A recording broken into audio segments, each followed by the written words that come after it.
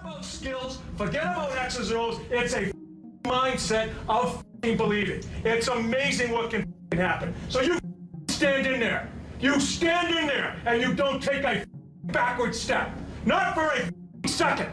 It's a great opportunity to stand right face to face with him and go right to him. There is no one taking a back step here. All right, let's be ready. This is John Tortorella, coach of the Columbus Blue Jackets. And the reason why he just gave a speech for the ages is because if his team wants any shot at beating one of the best teams in hockey history, they are going to need to follow his every word.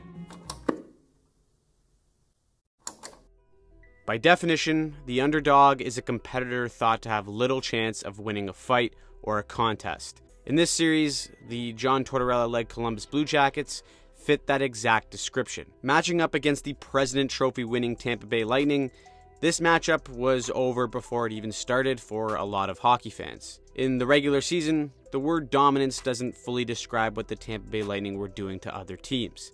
With 62 wins, they tied the all-time regular season wins record held by the 95-96 Detroit Red Wings. This team, from top to bottom, was stacked. Offensively, you had the NHL's leading scorer in Nikita Kucherov, but along with him was the former 60-goal man himself and captain Steven Stamkos, along with the incredibly versatile Braden Point. Tampa also had offensive depth oozing out of their lineup from top to bottom, but they also had one of the best D-cores in the league, led by Victor Hedman and Ryan McDonough. This team was just daunting to go up against. Not to mention, they were being backstopped by one of the greatest goalies in the world in Andrei Vasilevsky. This raw talent alone was enough for them to slice through the league and earn the President's Trophy. On the other side of the spectrum are the Columbus Blue Jackets, a franchise that has drowned in mediocrity since its inception. In their 18-year team history, they have only won 5 out of 21 playoff games coming into this season. 2 of those wins actually came from the year prior against Ovi and the Capitals, but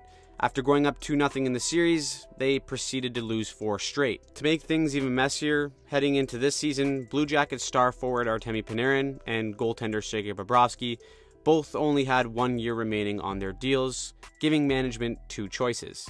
Either trade these players for future assets, or go on a playoff run and risk losing these star players for nothing in free agency. Columbus decided to double down and give this group one last run by adding at the deadline. The Jackets just squeaked into the playoffs after getting the last wildcard spot in the remaining few days of the season, and ultimately setting up a David versus Goliath matchup with the Tampa Bay Lightning. But for John Tortorella, he made something extremely clear prior to Game 1. Forget about the skill, forget about trying not to get embarrassed, just stand in there, go face to face with them without backing down even an inch. So, with Columbus being fired up with the speech, how did the Blue Jackets respond? Well, they went down 3 goals to start the first period. Not exactly the performance you want, but it was the period everyone expected out of the series. Tampa was going to come in and absolutely steamroll the Blue Jackets in 4 games and move on for their inevitable quest for the Cup. Now, there's no footage of what Tortorella said between periods, probably because it somehow was filled with even more F-bombs, but something remarkable did happen. Columbus, despite being down by 3 in the first, did exactly what their coach asked. They stood in the fire and they didn't back down. Captain Nick Foligno would jump all over a tipped puck for a breakaway, and he gets them on the board with 10 minutes left in the second.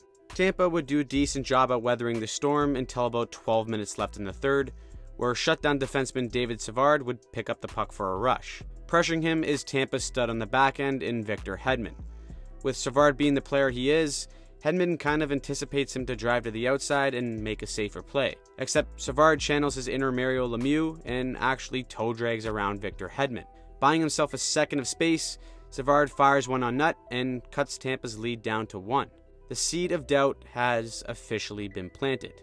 Tampa would get an opportunity to snuff out this fire on their #1 ranked power play, but instead, an ill-advised pass from Tampa's Kucherov would spark a short-handed rush. Josh Anderson would cut into the middle, cook Victor Hedman yet again, and bury to tie the game. In Game 1, the President Trophy winners had officially blew a 3-0 lead. A team that had faced very limited adversity all throughout this season was getting their first dose at maybe the worst time possible. Now, instead of the Jackets looking frazzled, it was the Lightning. Trying desperately to get momentum back on the power play, forward Alex Killorn would get a bit excited and take a high-sticking penalty to give Columbus a massive opportunity to fully swing the momentum in their favor.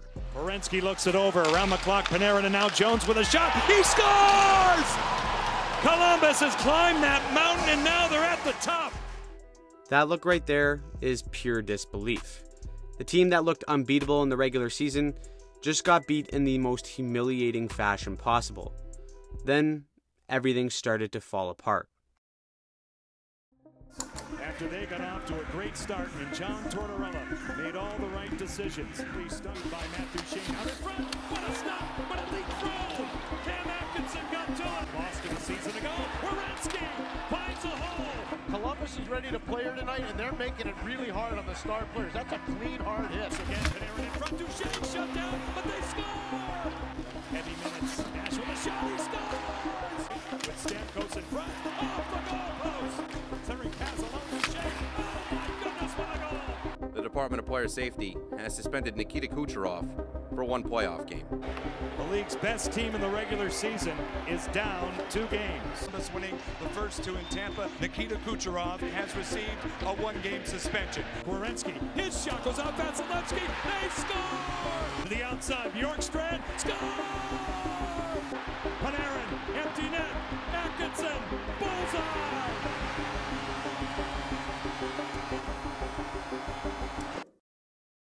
The Tampa Bay Lightning were self-imploding. Frustration started to boil over, and uncharacteristic mistakes caused Tampa to drop games 2 and 3. Down 3-0 in the series, if there was one team talented enough to come back, surely it had to be the Lightning. However, if they lost, they would become a part of NHL history for all the wrong reasons. In a crucial Game 4, all the pressure in the world laid squarely on the shoulders of the Tampa Bay Lightning. They looked like a team playing to not lose instead of playing to win. Their hesitation was costly, as Columbus would score 2 quick goals in the first 5 minutes of the game. However, Tampa showed some much-needed resilience to claw back and tie the game after being down 3-1. Just when it seemed like Tampa was starting to come alive, Columbus would bang home a loose puck and once again demoralize the Lightning. Now, Tampa only has 20 minutes to avoid being a part of the most pathetic collapse in NHL history. Trying desperately to tie the game, Tampa just can't solve Sergei Bobrovsky. From Game 1, John Tortorella made it clear that the Blue Jackets weren't here to just show up and get their asses kicked.